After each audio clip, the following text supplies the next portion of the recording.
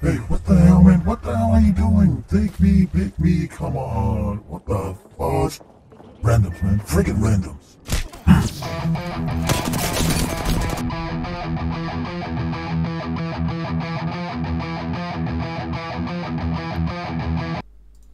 So yeah, everybody's got a new free skin for Pathfinder because we gotta celebrate Jedi Fallen Order, and don't worry, Super will hook you up with a review soon enough.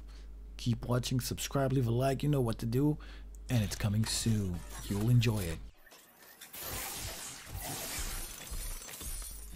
So I was thinking I was gonna portray the latest update on Apex, and I thought since a big chunk of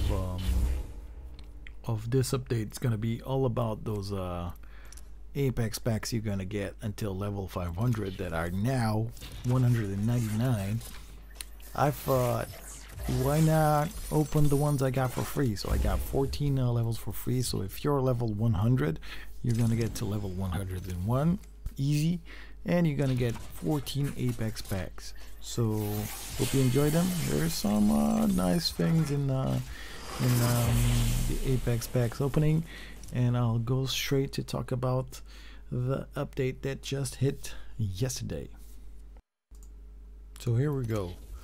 So as I said, and if you've seen in the video before, you're probably gonna have like up in the link, we can now level up all the way to 500. 500. So instead we can only do to 100. Now we got 5 times as more levels. So happy leveling up. So here's the deal: from level 2 to level 20, you're gonna get 1 pack for every level. From level 22 up to 300, you're gonna get 1 pack for every 2 levels. From level 305 up till 500, you're gonna get 1 pack for every 5 levels. So you'll continue to earn 600 legend tokens per level, and as I said before, the Apex Packs rewards will be retroactive.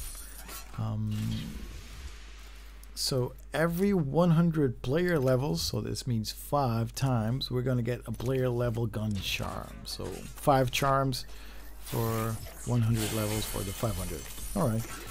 They're also including in this update 36 new gun charms. I actually thought it was kind of empty. They're going to be at epic and legendary tier, and you can only get them via Apex packs. They will also be rotating over on the shop, so if you want to direct purchase, you can avoid the RNG and just go spend your cash. So people are still complaining about the freaking Peacekeeper, even though with the nerf they already did. Apparently it's not enough, so they're right now reviewing what the hell they can do to it. How can they nerf it more? So be on the lookout. Probably it's going to be a server side patch is going to come up, and they're going to nerf it a little bit more, or adjust it just like they did in the previous update, where they just adjusted the cone of fire and the projectile size, so making it a little less OP. Kind of still is, but whatever. Just play what you got, man. Don't complain. Just go grab them kills, and if you see a guy with a Peacekeeper, just keep your distance. Shoot from afar. That easy, right? All right. What else? Oh, this is nice. The armor and the helmets will be colorblind compatible, slightly more vibrant. Oh, this is nice. Added on an off setting that determines if taking damage while looting a death box closes the menu. You can toggle this in the gameplay. Oh, this is nice. So you can now toggle on and off a setting that as soon as you get shot while looting a death box, it's gonna close the looting menu. I like this, so that way you can avoid pressing escape and go back into the action and take cover or return fire. Final circle movement was also kind of fine-tuned. No, this doesn't matter. Oh, they added an inspect for the lifelines heirloom, so if you got lifeline heirloom now, you can inspect it. There's a PC only fixed where any arrow key after selecting a number field in the settings would jump to the next option instead of changing the selected value. I have no idea what you're talking about. I use my mouse for that, so whatever. The gold armor spawn rate has been reduced, so that means more gold armor, right? I think it is. And you will get a prompt to cancel the finishers in progress so that you can just juke some dudes and go back to fighting. That might actually be interesting. Alright. I'm not gonna talk about the bug fixes because there are freaking a lot, so if you want to, go check out the patch notice for December 3rd on Apex. It's up on answers@ea.com. You're gonna find it on their Discord, all over, even in the game it's got a reference for it. They did, however, do an update to knockdown shields. Okay, the key or shield protection now extends over and behind the player's head. Oh, so no headshots. Okay, okay. They also buffed a lot the shield health. Oof, this is not worth it spending your ammo trying to finish a dude.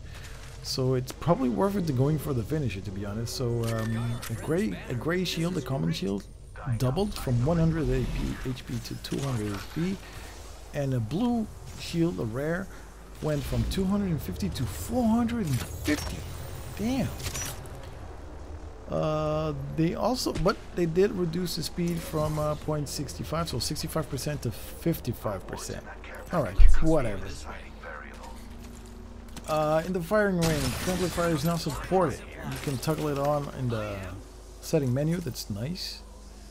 More than one party. Oh, that means you can have like a little. Oh, nice. You can have duels while in the firing range. I gotta check this out with some peeps. Gotta check this out. And PC only, they fixed where you would crash while entering the firing range. So that's nice. Invisible zip lines have also been fixed, and yeah, that's it. Alright, for the last but not least, Watson's trophy system. Okay, so they've made it less aggressive. No, wait, they've made it more aggressive. How it shoots down grenades and just interfering between incoming and outgoing projectiles. Predicts the trajectory of grenades thrown within interception zone, intercepts them if they land anywhere within that zone. No grenade can cock at any surface within a interception zone regardless of the team, but players can fire grenades outwards from anywhere. Oh, okay. So it's mainly when you're close behind the steppers, you can throw nades outside, but you can't throw lanes inside touch the fence zone. Meh. So basically it's gonna zap nades. Alright guys. Basically that's it. Hopefully you enjoyed it. I'll be back for more Apex news and more Apex updates soon, and more Apex gameplay, of course. Hope you enjoyed the legendary stuff that I actually got in those 14 Apex packs. I was not expecting some of them, and I gotta say, getting a legendary crafting material is really lame. Like, it just froze down. Come on, are you kidding me? What the fudge? I was like, oh my god, I got a legendary. Juke on you from respawn. Anyway, that's it, guys. I've been super. You've been super. Thank you so much for watching. Again, leave a like, subscribe, comment down below what you thought, and I'll see you in the world's end, because I'm coming for you. Bye-bye.